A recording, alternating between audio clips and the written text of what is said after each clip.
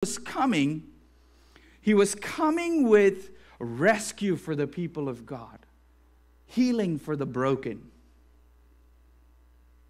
But he was coming with justice and recompense, with vengeance against everyone who stood against the authority of God. The problem is that doesn't jive together. It's like, so which one is it? So they couldn't understand how there would be this person who would come, who would redeem and rescue people who had sat in darkness, people who were without help, the broken. But he was going to go and crush every enemy that had come against his people. It didn't make sense. They were looking for this conquering hero who would show up. So all of Israel was waiting. But God in his wisdom and this is where you start to see, as you read books like Hebrews, you start to see the forbearance of God in sending his son Jesus that first time. What do we call this season? We call it Advent, right? What is Advent? The coming. The coming of our Lord Jesus Christ was not a one-time affair, because that's what they were all expecting. It would be this one big event, and there he comes, riding in to redeem us and to save us, to set us, and he will be our king. But it didn't happen that way. Here comes Jesus in the form of the weakest thing that we know, a baby. Someone so dependent on somebody else's care. How could this be the one who saves us? But let me read from Isaiah.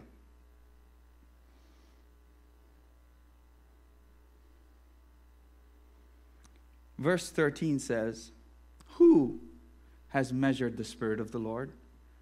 And what man has shown him his counsel? Whom did he consult? Who has made God understand? Who taught him the path of justice and taught him knowledge and shown him the way of understanding? Behold, the nations are like a drop in the bucket and are accounted for as dust on scales. Behold, he takes up the coastlands and like fine dust." I want you to see the picture here of who we're dealing with. All of Lebanon would not suffice for fuel, that is wood, to make an altar. Nor are all the beasts enough for burnt offerings. All the nations are as nothing before him. They are accounted by him as less than nothing and emptiness. To whom then will you liken God? This is God asking them a question. To whom then will you liken God? Or what likeness will you compare with him? An idol? A craftsman casts it, a goldsmith overlays it with gold, and then casts it with silver chains. He who is too impoverished for an offering chooses wood that will rot, and he seeks out a skillful craftsman to set up an idol that will not move. Do you not know? Do you not hear? Has it not been told to you from the beginning? Have you not understood from the foundations of the earth? It is he who sits above the circle of the earth, and its inhabitants are like grasshoppers. When he stretches out the heavens like a curtain and spreads them out like a tent to dwell in. He who brings princes to nothing and brings the rulers of the earth as emptiness. Verse 25, to whom will you compare me? That I should be like him, says the Holy One. God, in the book of Isaiah, you will see him do this repeatedly if you read through the chapters. He brings them back to this simple clause which he made when he made his covenant with the nation of Israel.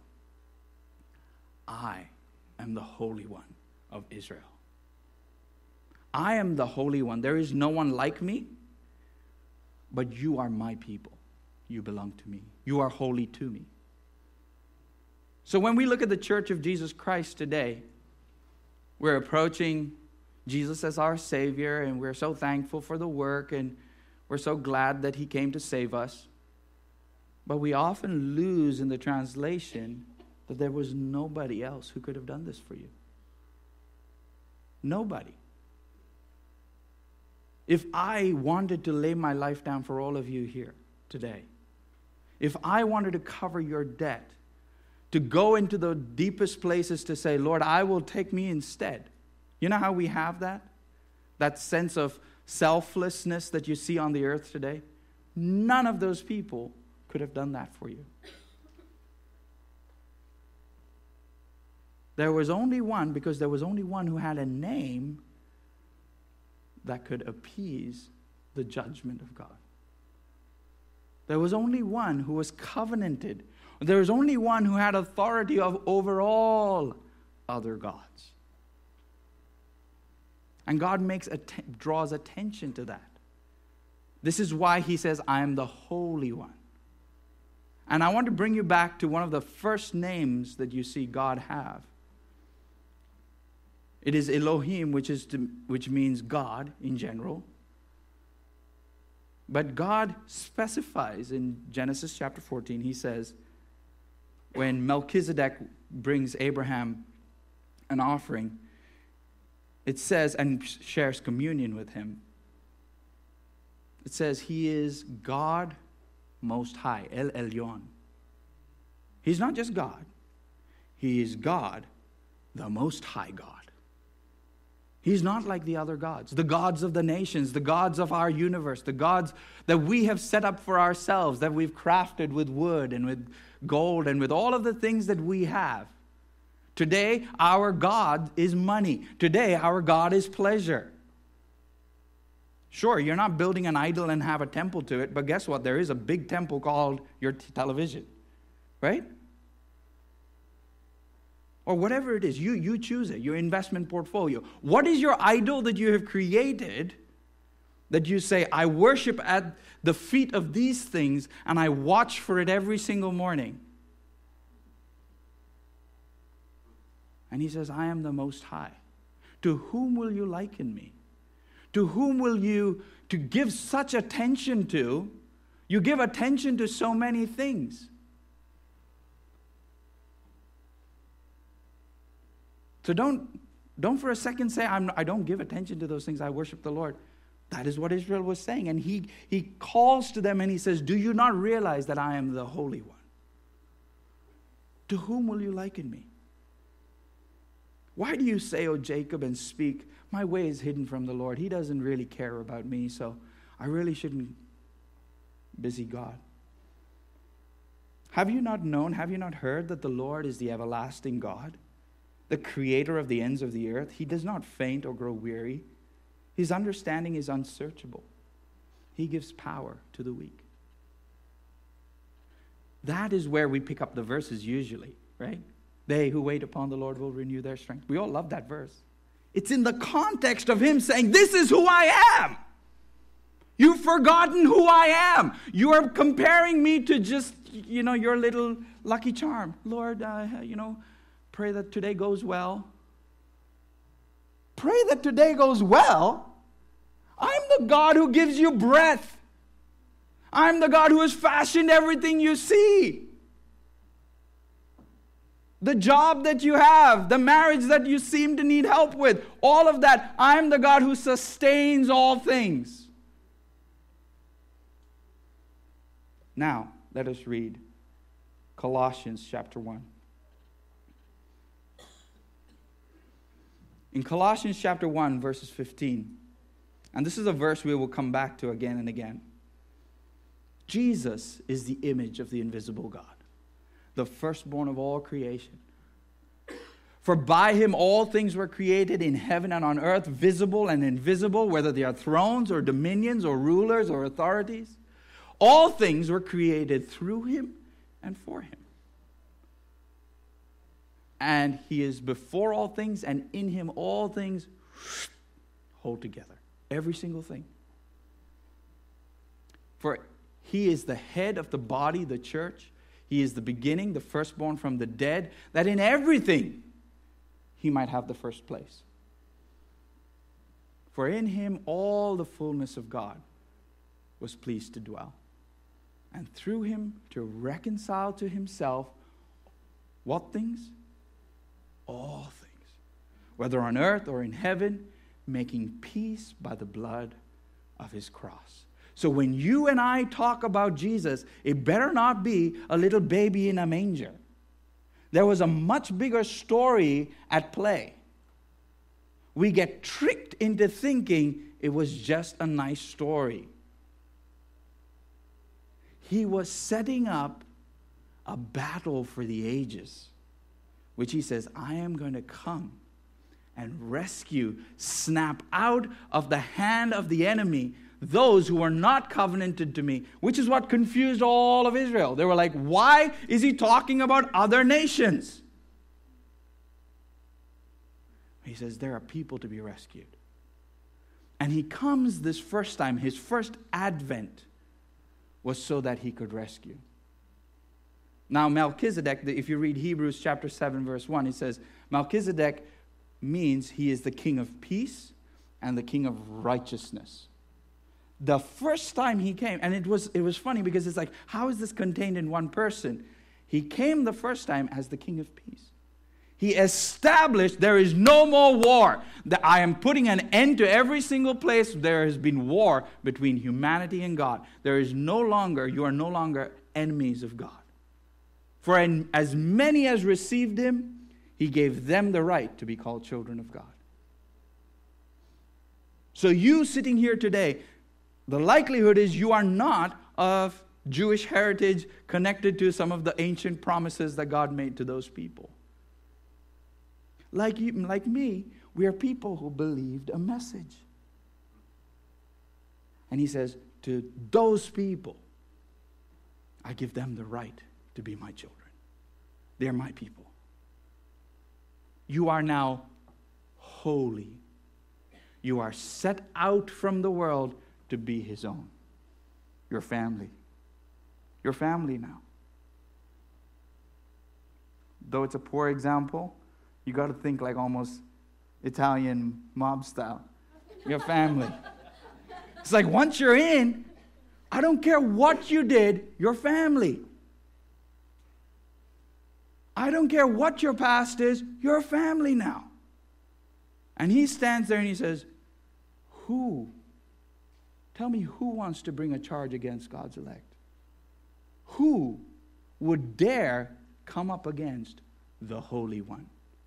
Not just anyone, not just G-O-D God, the Most High God. Do you see why this context needs to be clear in your heart? We're not just dealing with somebody. We're not just dealing with a deity. Oh, it's the Christian's God. No.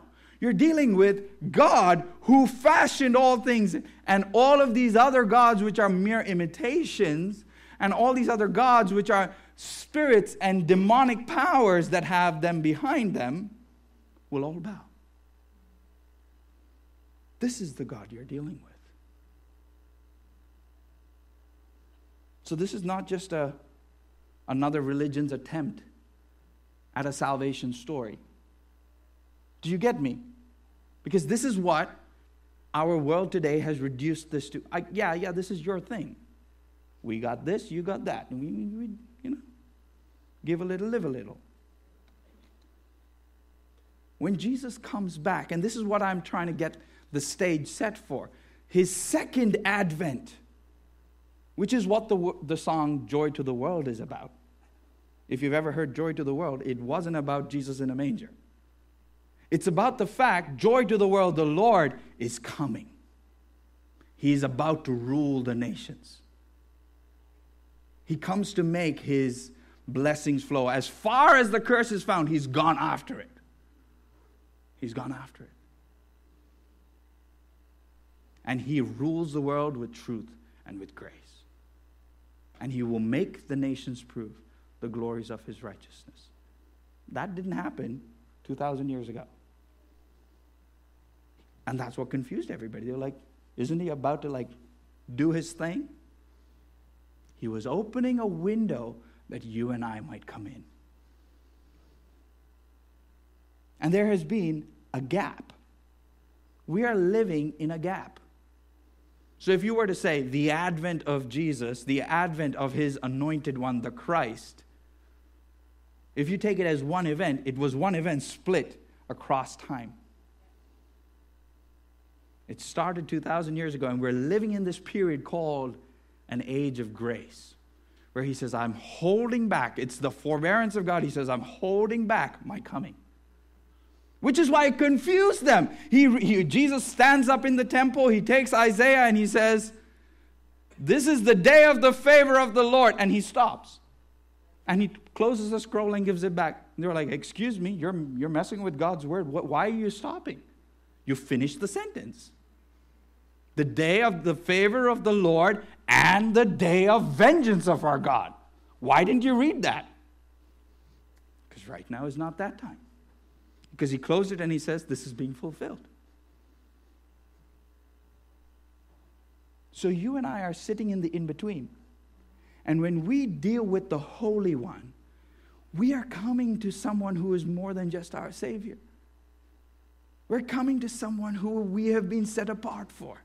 We have been called by His name. It matters that we bear the name of Jesus. He is not just our Savior. He is my King of righteousness. And I await His coming. Which is why He tells us in Revelation, all of you, to those who say, come, Lord, quickly. We're awaiting your return. Like the virgins who had their oil in their lamps, we are waiting for your return. We're not sitting there going, oh, isn't it nice we made it to another Christmas? This is a great opportunity for me to teach my children. The King is coming.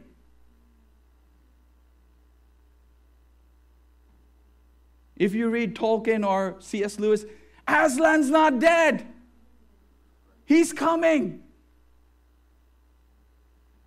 The King is coming. Just when you think Sauron has conquered all that you can see, there is no hope left. He is coming. Are you waiting? Are you expectant of His return? Are you someone who is saying, come, come, Lord Jesus, come? So when I reach 2023 December, Christmas Day, don't ever get me wrong. I might have been someone who was very brash before about these things. I understand why it is such a precious time to be with family and to love Christmas presents and all of that. I love that. I now understand that. I did not earlier. Now that the legalistic part of me has been put away, I start to see, my brothers, my sisters, do you see that we must tell our families about the King who is coming? Not by chance, not by way of extension, by way of necessity. Are you ready for the King? Are you ready? Has He got room in your heart? Has He got room in your home?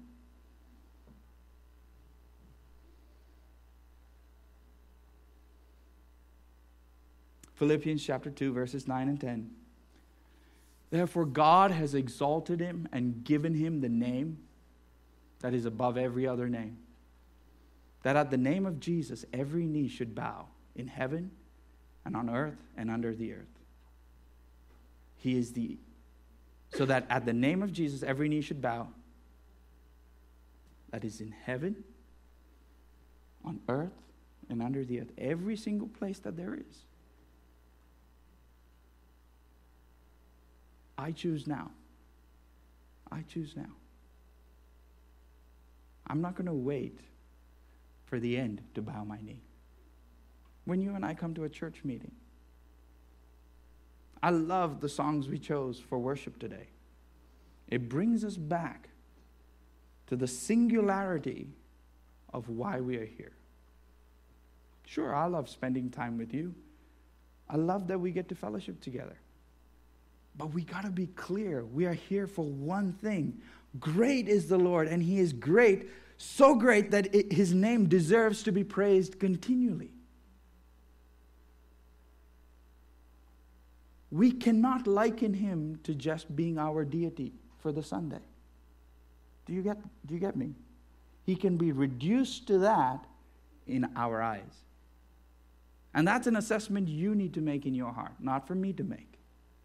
Lord, have I got calloused to the religiosity, whatever you want to call it, of being Christian and calling you my God, but in heart I have not treated you as holy.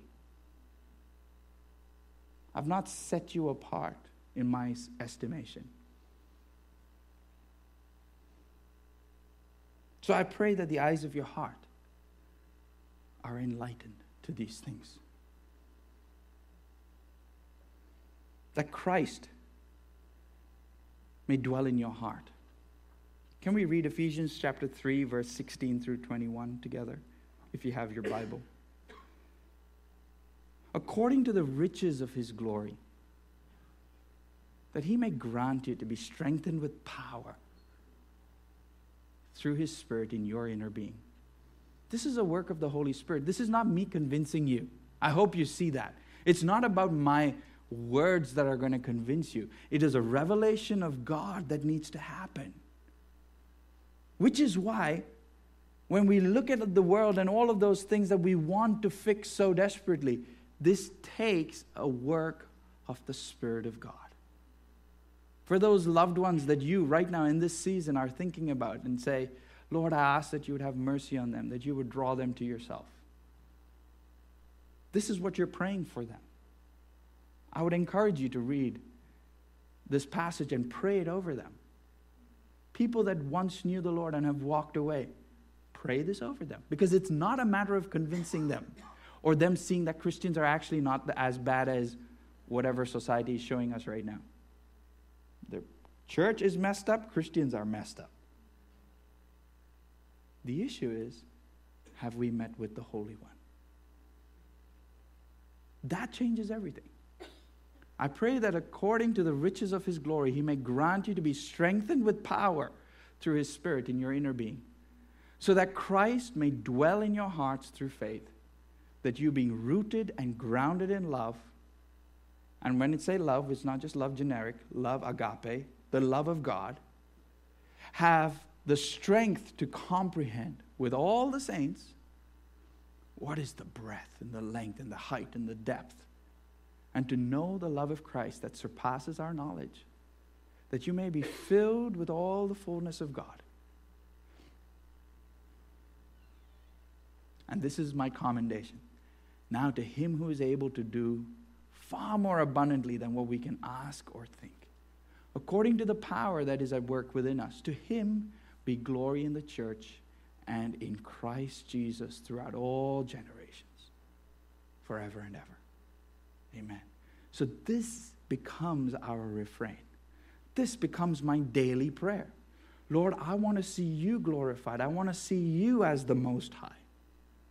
Every time I reduce you down to just being my little buddy, I share Jesus, I can share my problems with Jesus. Sure, he is your best friend. But don't for a second forget, he is the one who holds the nations like a drop in a bucket. He's the one who stands over everything. I often have this chat with my sons, because now I've got teenage, almost, so we're getting to that stage. Right? I was like, I want you to understand. You can sit with me. You can lay on me. You can jump on me. You can, we can play, like wrestle on the carpet or whatever it is. We can do all of those things. For a second, don't forget, I am your Father. When you talk to me, remember I'm your Father. Not because I'm like, I'm your big grizzly dad and I will tell you, you say yes, sir, and only speak when you're spoken. No, it's not that. I want you to have the privilege of the friendship we share, but I don't want you to ever forget the position I have in your life. And this is something that we often have to remember in church. Jesus is your best friend. Jesus loves you to pieces. And you get to share with him all the things, pour your heart out. You're mad, you're angry, sad. Great. But remember who you're dealing with.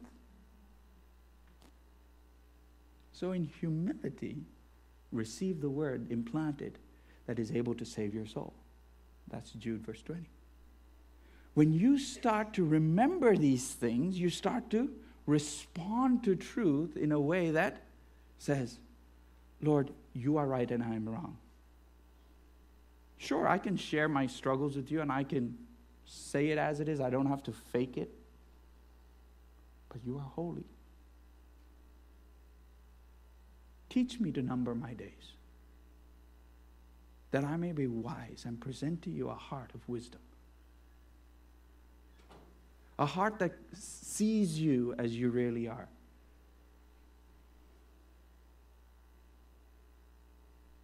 In Leviticus chapter 10, and this is where I want to draw the end conclusion. Why are we talking about this? Because this is in Leviticus chapter 10, and I don't have this verse there.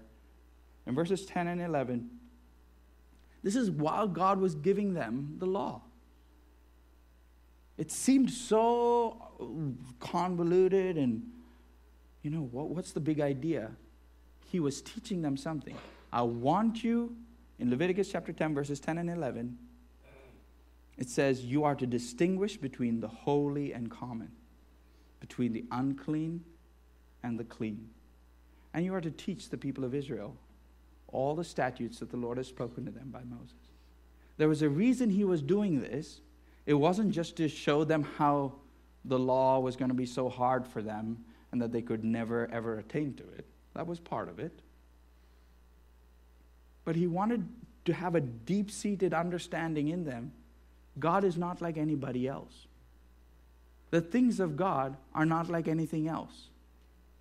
When I sing to the Lord, it's not me just singing a song. Do you get me? When I clap my hands, I'm not just clapping to cheer for something. So when we worship corporately, I want you to mark these things clearly. We're not trying to gin up a response from you. We're not trying to get you hype. We don't need that in this church. But what we do need is you to recognize that everything you do is holy unto the Lord. Holy. It is not cheap. Oh, I don't do singing. He said sing. Not because he's like, dance for your supper, buddy. No, it's not that. But he's saying this brings truth alive within you that teaches you who I am. And when I respond with my mouth, truth starts to get formed. So don't sit there on Wednesday saying, I don't know why I don't understand. I don't know why I don't believe this and it doesn't make sense. Guess why it doesn't make sense? Because you don't do the things that he's asked you to do. Are you hearing me? It's not about reading all the YouVersion Bible app stories that there are, or the devotionals that you have, or the podcasts that you have. Those things will not establish you in truth if you don't work with it. This is what working with it means. To say, if the Lord says, sing to the Lord a new song, sing. If he says, shout aloud to the Lord, shout aloud to the Lord. If he says, lift your hands to him, lift your hands. There are times in my family, I did not know what to pray for my home. All he said was, lift your hands. Oh, that's so weird. What am I going to do? What am I doing? Like, swatting the air? Your word said it, and I'm going to respond to it. Why? Because it's not weird, because you're the Holy One. If you call me to do something, if you call me to bow down, oh, I don't do the kneeling thing. That was from Catholic Church. I don't care.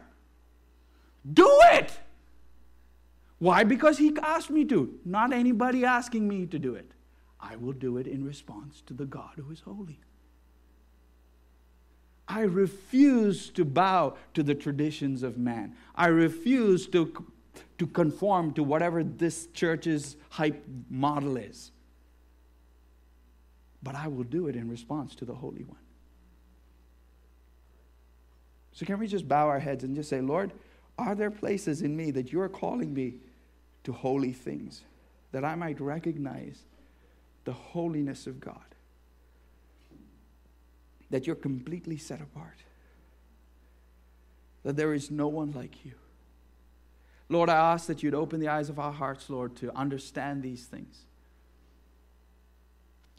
that we will not trivialize the simple things that you tell us. Lord, that we would open the eyes of our heart, Lord God, and perceive these things. That your Spirit would show us these things in your word. You would show us these things, Lord, in the encouragements we receive from one another. You would show us, Lord God, by the working of power in miracles and signs, that we would not run from these things, that we would not minimize, that we would not discredit these things, because you are the Holy One. You are the Most High.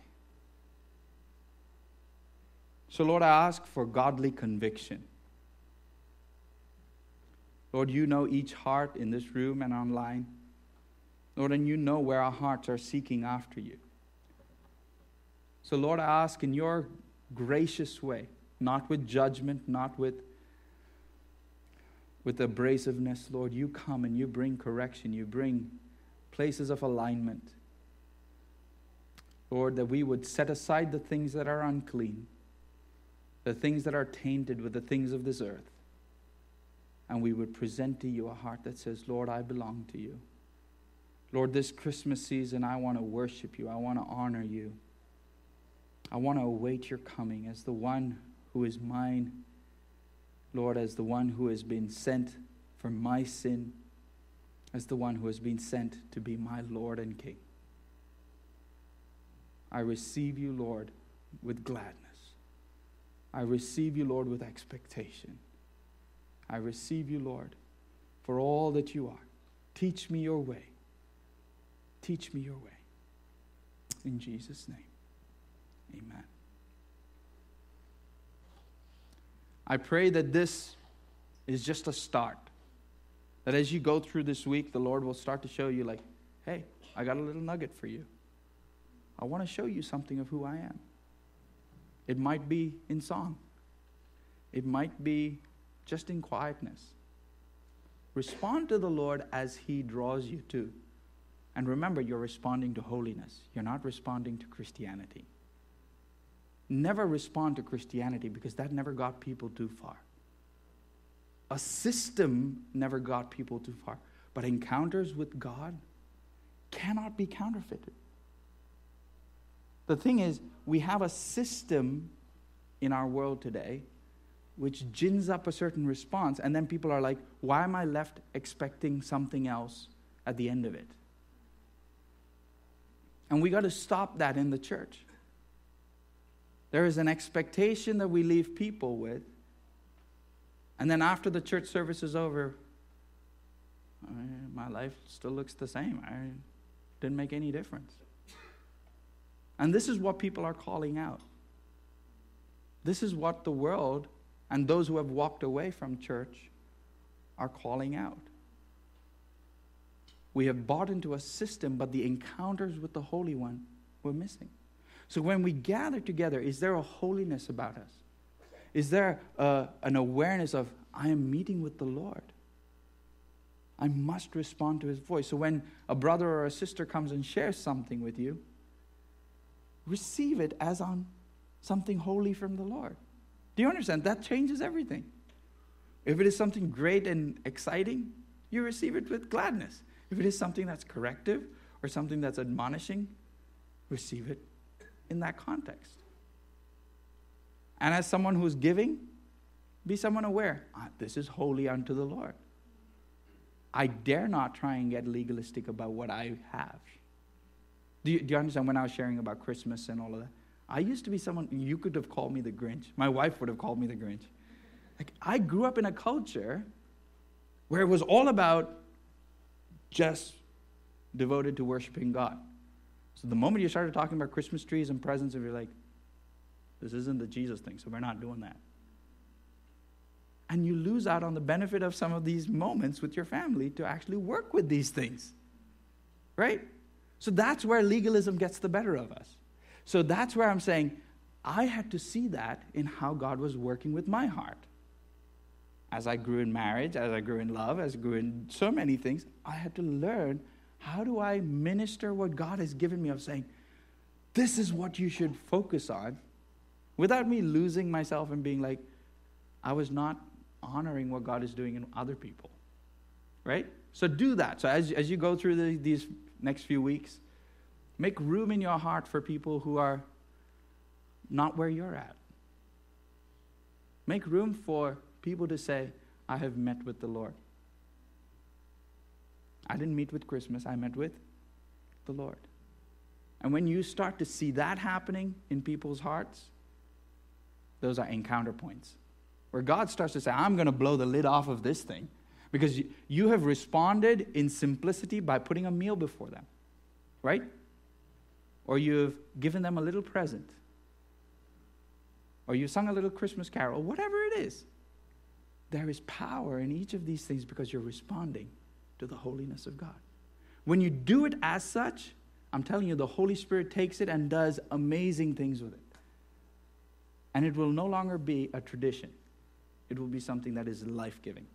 I have just one announcement for today, which is, drum roll, we have our Christmas